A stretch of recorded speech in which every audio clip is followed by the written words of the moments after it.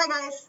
So today we are talking about chapter 10, but I have divided it up into two parts. So we're going to talk about the nervous system itself first, and then we're going to talk about action potentials. So we're going to talk about how the nervous system works. So first off, the job of the nervous system. The point is for it to respond to stimuli. Without the ability to respond to stimuli and changes in our environment, we're going to die.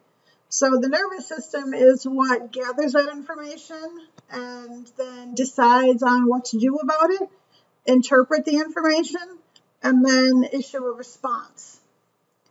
The whole goal is to maintain homeostasis, which remember is that happy, steady state our body needs to be in. So nervous tissue is divided into two types. There are neurons, which are the actual cells of the nervous system, and then neuroglia, which are supporting cells for the neurons. So the neurons are the ones that actually react to the changes and send the nerve impulses for communication and a response. The neuroglia are what surround and support the neurons. So they're going to nourish the neurons, they're going to maintain that blood-brain barrier, and they're going to, very importantly, make sure that the neurons have everything that they need. So as you can see in the picture, the neuron is the main cell in the middle, and then the neuroglia are the supporting cells around it. The nervous system itself is divided into two main divisions, the central nervous system and the peripheral nervous system. The central nervous system is the brain and the spinal cord, and as you can see, it is in red, so remember that. The peripheral nervous system is what connects the central nervous system to the rest of the body. So it includes the cranial nerves and the spinal nerves, and we'll talk about those later on. So here's a picture just showing you the central nervous system is just the brain and the spinal cord, and then the peripheral nervous system and the cranial nerves and the spinal nerves. Now the peripheral nervous system is subdivided into the sensory division and the motor division. The motor division is subdivided into the somatic nervous system and the autonomic nervous system. The somatic nervous system is just the skeletal muscle, and the autonomic nervous system are the smooth cardiac muscle and glands. So the autonomic, think automatic. So it responds automatically. So smooth muscle, the main place that we find it is our digestive tract and our visceral organs. So we don't have to tell those to do anything. It does it automatically. Cardiac, of course, is our heart, and glands like endocrine glands and eccrine glands and everything else. So the autonomic nervous system is further subdivided into the sympathetic and the parasympathetic nervous systems. The sympathetic is the fight or flight response. Parasympathetic is rest and digest. But the sympathetic can always override the parasympathetic. So that's the one that's really in charge. And we'll talk about both of those systems later on. Migraines are a thing that a lot of people suffer from, including my youngest daughter. Signs that you are having a migraine: you'll have a pounding headache, you'll feel nauseous, something called an aura, where you have shimmering images in your visual field, and you usually will have light sensitivity and possibly sound sensitivity. Environmentally speaking, there are some triggers. Bright light, of course, is going to be a trigger, but actually some foods, stress, caffeine, alcohol, lack of sleep, and even weather have an impact on if you're going to have a migraine or not. There's hormonal triggers in women as well. A lot of women will have a migraine right before they start their menstruation cycle. Now, depending on their severity, they can last anywhere from 4 hours to 72 hours. Basically, what's happening is you're going to have certain neurons at the bottom of your brain are going to be excited. Then they're going to stimulate these pain sensations, followed by unresponsiveness, so we can't really do anything about it. A big thing that you want to try to do is to identify triggers and then, of course, avoid those triggers. Treatments, there are a lot of drugs out there. My daughter takes Imitrex if she is having a migraine, and she takes Topamax to try to prevent them. There are drugs called triptans that can halt the migraine attack. And basically what they do is they constrict the blood vessels, so it could be a problem to some people. Transcranial magnetic stimulation can also work for if you just have them once in a while or all the time for the rest of your life.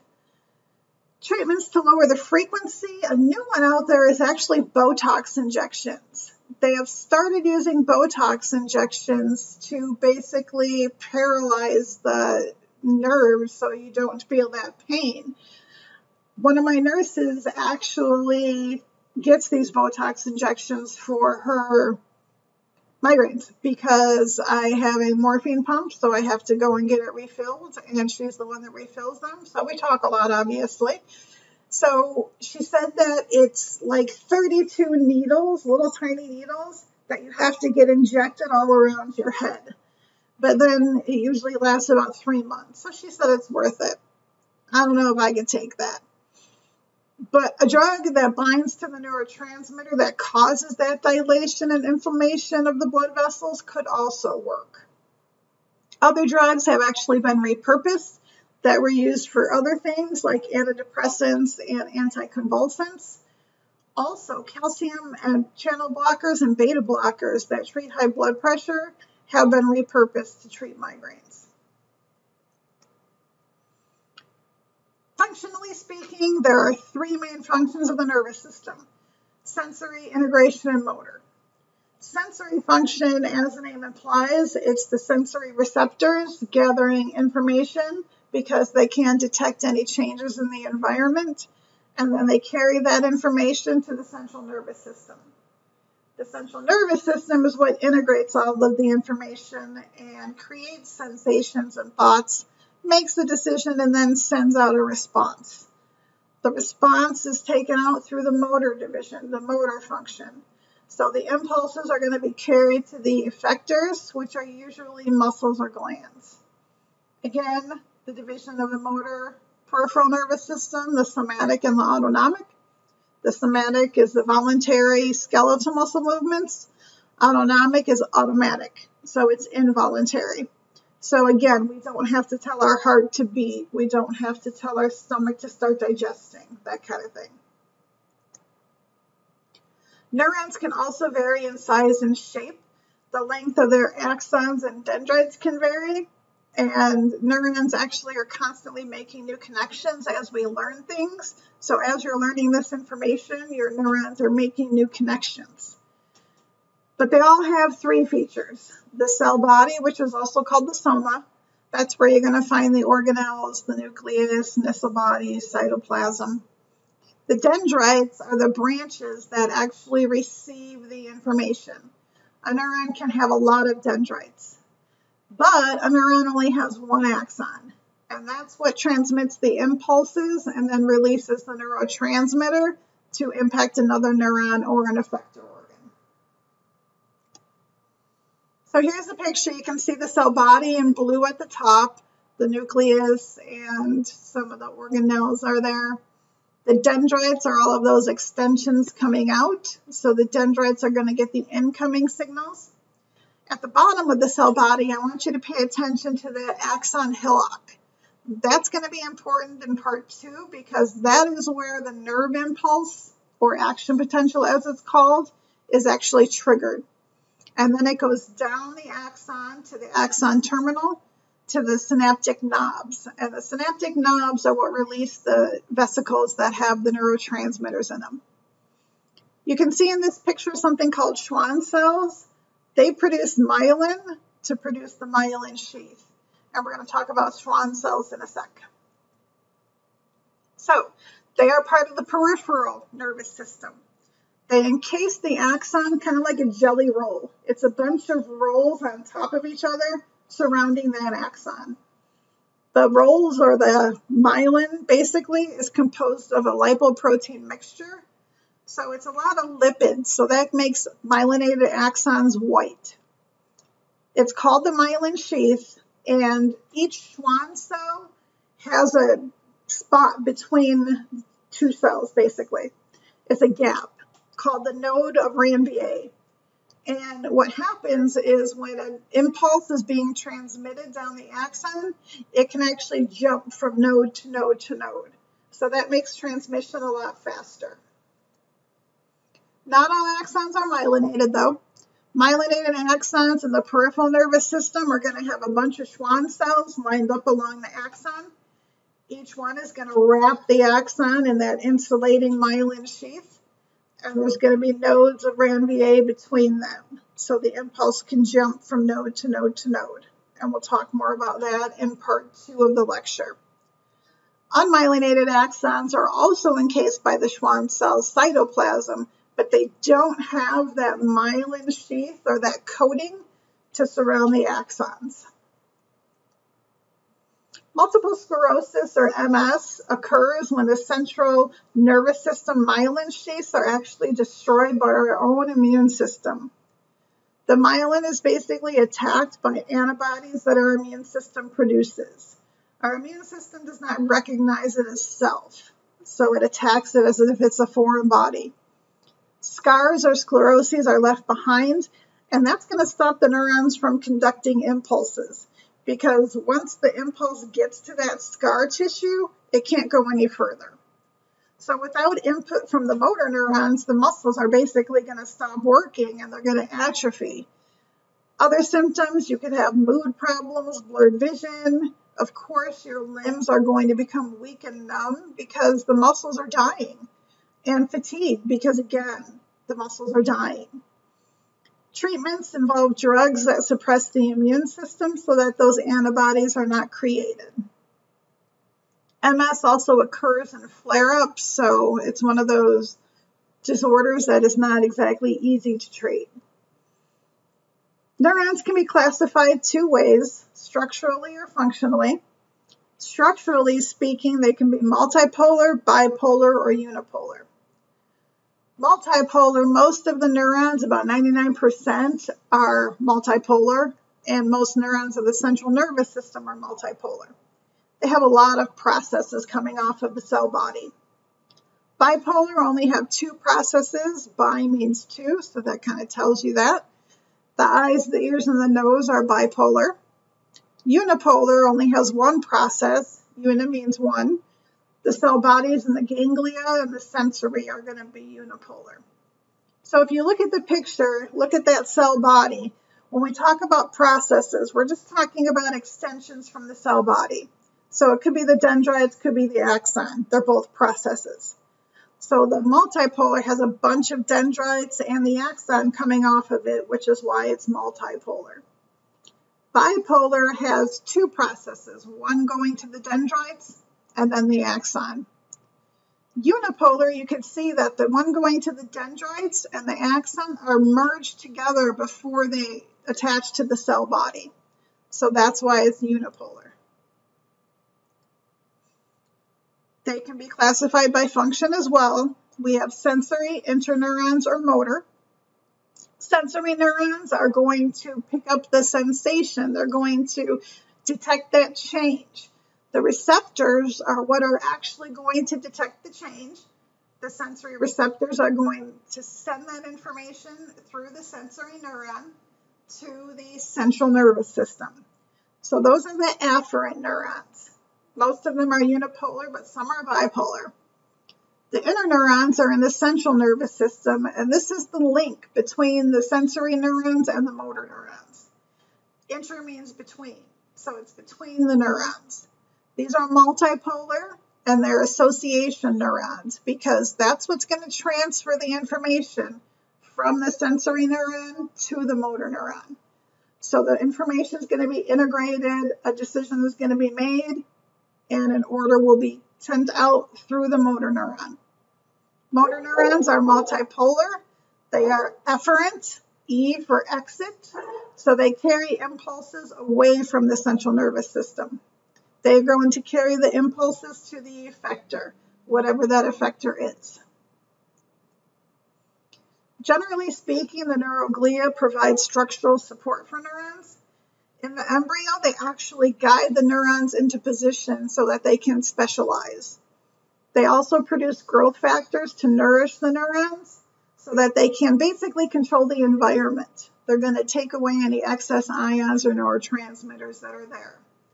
They also aid in the formation of synapses.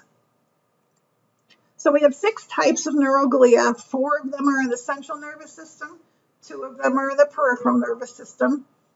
The central nervous system, the astrocytes, these are the ones that are basically in control of the environment.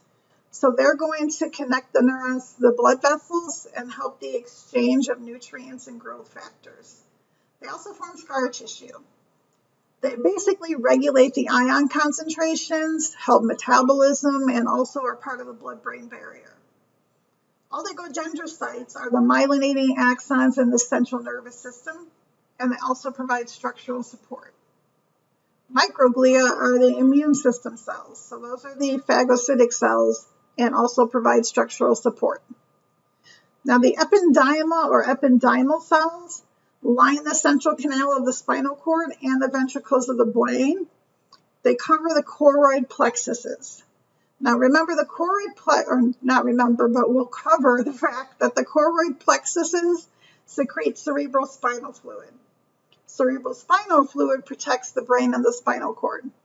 So the ependymal cells are going to help regulate the composition of the cerebrospinal fluid to make sure it has everything that we need. They are made up of cuboidal or columnar cells that are ciliated. So here's a picture showing you. Now the one thing I want you to notice is that oligodendrocyte in yellow. Notice that one oligodendrocyte is wrapping around multiple axons.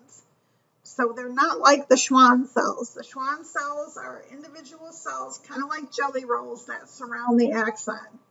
These oligodendrocytes send out and cover multiple axons. That's going to become important when we talk about regeneration in a minute. The 2 of the peripheral nervous system are the Schwann cells that we've talked about already. Remember, they speed up transmission of the nerve impulse because they form that myelin sheath. Remember, the myelin sheath is made up of lipids, so it appears white. And then satellite cells. We're not really sure what they do, but we know that they support the neuron cell bodies. Mature neurons are amitotic, meaning they do not divide. So if a cell body is injured, the neuron usually dies. But there's a big difference between the peripheral nervous system and the central nervous system. In the peripheral nervous system, if the axon is injured, it may actually regenerate because the Schwann cells can help form the axon and guide it where it needs to go. So if the axon is separated from the cell body and its myelin sheath, that part is going to degenerate. The Schwann cells and the neurolemma are still there, so they're going to actually provide a guiding way for the growing axon to regenerate. Then that growing axon can establish the former connection, function will return. If for some reason it doesn't quite make that connection though, function is going to be lost. Neuron regeneration in the central nervous system, however, is different because the central nervous system axons do not have that neurolemma to act as a guide. Oligodendrocytes do not proliferate after injury, so they're not going to regenerate. So that's why if, let's say, you get your pinky cut off, they can reattach it and actually get function back in it because those axons can grow and make those former connections because of the Schwann cells. But if you get an injury down your spinal cord, most likely you're going to be paralyzed from the point of injury down because oligodendrocytes do not grow after the injury. This is just showing you how the Schwann cells are going to guide the regeneration. So where you get your injury, that part is going to degenerate, and then the Schwann cells will guide the new axon to get to the former connection. Neurons communicate with each other through synapses. Now, a synapse is a site where a neuron transmits a nerve impulse to another neuron. So it's basically the space between neurons. It's a functional connection between the neuron and the skeletal muscle fiber. So this is how muscles contract as well. The neuron is going to meet with the muscle fiber, basically. But there's going to be that little space between them, and that's called the synaptic cleft. There are two types of neurons, presynaptic and postsynaptic. Pre means before, post means after.